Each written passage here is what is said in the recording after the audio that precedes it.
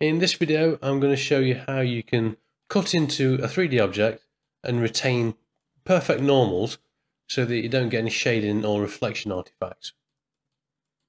So let's start from scratch. Shift A, I'm going to use a sphere because spheres are notoriously difficult to get good shading on after you've done a boolean or a cut operation. Control 1, and that will give us more subdivisions. Control A will apply that, right click, and then I'll choose to shade smooth. What I want to do now is duplicate this and then hide the duplicate and rename it. I'll rename it to original. We're going to add a new object. So we don't have to add a plane. You can draw anything you want, but I'm going to go with a plane just for simplicity.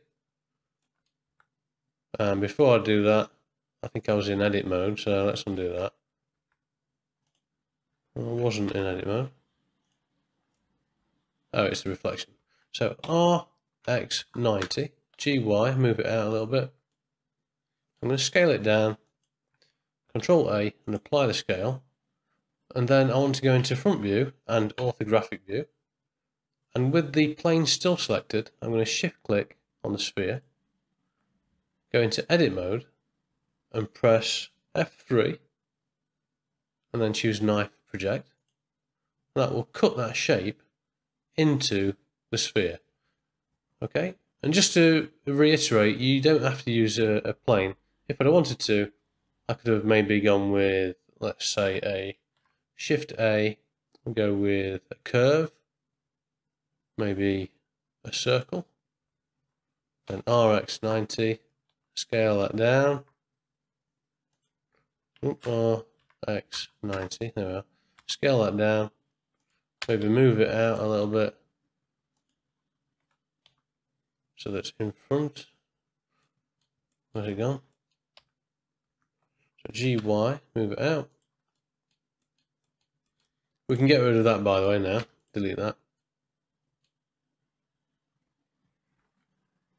Okay, so back into orthographic.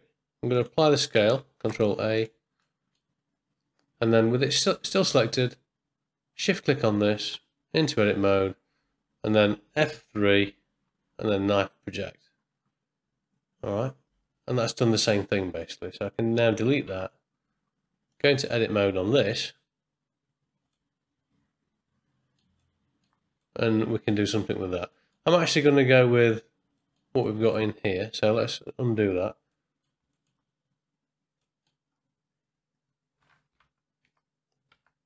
Undo that cut. There we are. So I'm going to go with just this one. I just wanted to show you that you could do it with a curve if you wanted to. So I'll just come out of edit mode, I'll delete that. Back into edit mode. And I want to select everything that's inside of there. So if I select that and then do select loops, select inner region. I'm going to delete that. So delete the faces. That's left us with this border. So I'll select everything and then do select loops, boundary loop. So we've got that boundary selected. I'll just come out of edit mode briefly. What I want to do is add a shrink wrap modifier. And I'm going to choose the target to be the original so that any vertices that I move on this object now will be snapped back onto the original shape. So basically we'll be able to do whatever we want with the topology and it will still remain a sphere. Okay, so back into edit mode, and to see this work properly we need to click on this little button on cage, and then it will show us in edit mode exactly what's happening. And if I scale this, you'll notice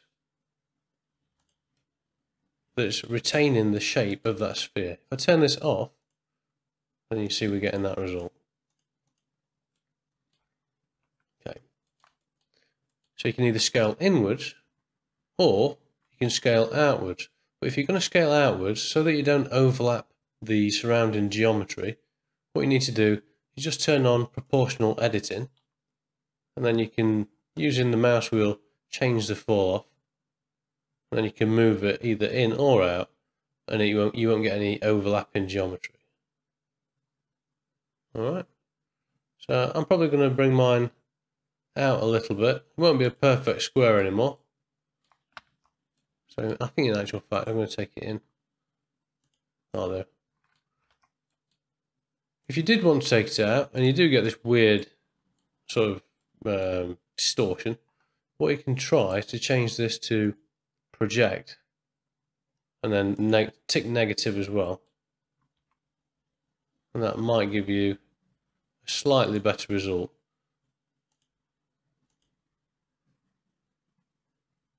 And if it's not looking good, you can try some of the others. So I think target normal project is definitely a much better result. So if you're going to expand it, I would go with target normal project. Okay, so what I'll do now is, before I get rid of the shrink wrap modifier, in order to get a bevel, I need the geometry that's surrounding the border to be quads. I can't bevel this because we've got n-gons all the way around it. And to do this, very simply, all we'll do is press E and then S to scale that in. And as wide as you want your bevel to be. So that's plenty big enough. And now I can come out of edit mode, apply the shrink wrap, back into edit mode, and I'll extrude this in on the y-axis. And I'll probably just flatten that as well, so scale it. I'll just turn off proportional editing. So scale it, S, Y to limit it to scaling on the Y, and then press 0, and that's flatten that out. And now what we can do is fill that, and select this boundary, or this edge loop, Control B, we can add a bevel.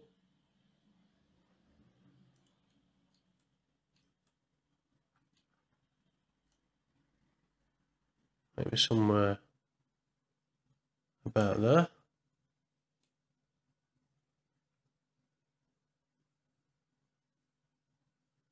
And I'll probably give it a bit of a bevel on the corner as well. The only problem is some of these are a bit too close together.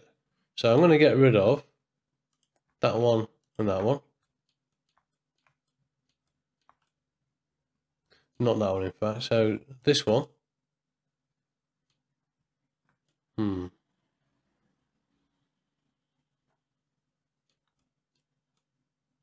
we've got a couple of options here. I don't want these two to be sort of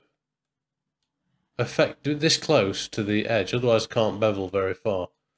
So all I'm going to do very simply is press number 1, select this one, and press J. That will join those, and then press 2, and then Control X will get rid of that one. And now I'll do the same with this one. So that and that one. Press J, and then number 2.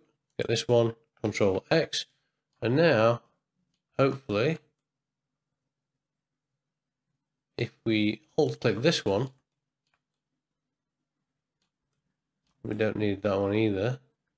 So Control X, this one and this one, Control X, and now we've got more room to play with, and we'll still retain the original shape that we've cut in.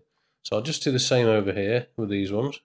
Basically, we're wanting to break this edge loop, because if I click there, you can see it's going all the way to the center of the object. So basically I need to get rid of this edge. So press 2, that one, and that one, Control X, and then 1, that one, and J. And this one, and J to join. And I can get rid of that one.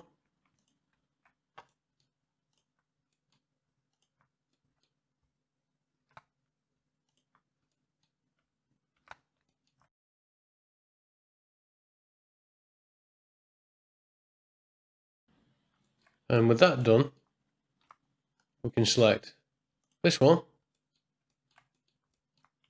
this one, this one, and this one.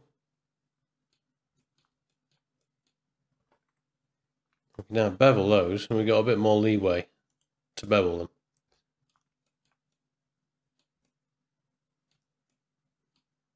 And finally, if you want to do the inside, you can do that. If we come out and have a look, we've finished the modelling, but you can see we've got all this horrible distortion. And if we just change the matte cap to be maybe something more reflective, like this, you can see the reflections are also really badly distorted. And it's going out quite a way, so even this part here. And to fix it, basically all we're going to do is transfer the normals from the original one onto the new one using the data transfer modifier. So let's choose the source, which is going to be the original. The normal data is in the face corner data, so check that. We need to click on custom normals, and for it to work we have to choose we have to enable auto smooth in the data panel. So click on that, choose auto smooth, and we're getting a weird result for two reasons. Firstly, it's smoothing everything, so even the hole is trying to give the same normals as the sphere, which obviously is incorrect. And also the method it's using to transfer the normals is not suitable. So we need to change the mapping to either nearest face interpolated or projected face interpolated. Either of these is normally fine. And there you can see straight away that's fixed the first problem. The second problem is the inside. So what we need to do is tell this modifier only to work on certain vertices. And we're going to need to use a vertex group to do that. So into edit mode, press number 3, click the back face, Control plus, to extend the selection to somewhere around about there probably. You could probably take it a bit further. It's trial and error, but we'll try it all the way out. Don't go all the way to here though, because you do need to. I'll just show you what happens if we do that. So I'm going to assign a group, and I'm going to call this. In fact, let's just invert it first. Control I, and I'm going to choose to assign, and I'll call this sphere. I'll come back out into the modifier, and I'm going to say the vertex group I want to limit it to is the sphere. And there you can see we're getting perfect normals all the way up until that bevel. So if you want to go a little bit further, which I think you can get away with, just press Control plus, maybe take it into about there, maybe one more. And I'm going to go into the data panel and just add these to that sphere vertex group. And now if I come out, you can see we're getting the perfect result. And just to show the difference between these two, if I turn this on and off, there you can see we've got rid of all that distortion. I'll just turn that off and on.